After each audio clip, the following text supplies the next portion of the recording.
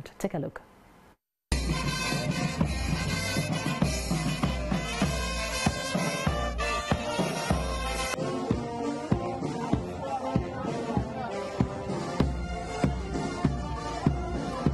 And palliative care is one of the services which people need, particularly when they have chronic illnesses. And all of you know that with the increase in the number of non-communicable diseases and many people living with the chronic disease, government has integrated palliative care services from national hospitals up to the level of health center free.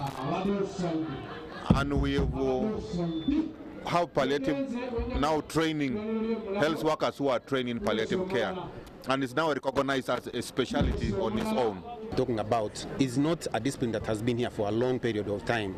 Actually, we are coming only to 30 years, and therefore not many people understand or appreciate what we are talking about. So we need to do more sensitization, more awareness rising, and we need to mobilize everybody. One of the reasons why we had to do this way today is to bring everyone on board, and everybody can do something. They can amplify the voice, they can make sure that the voice is out there. But the other thing that we are doing is to make sure that we don't work alone. Yes.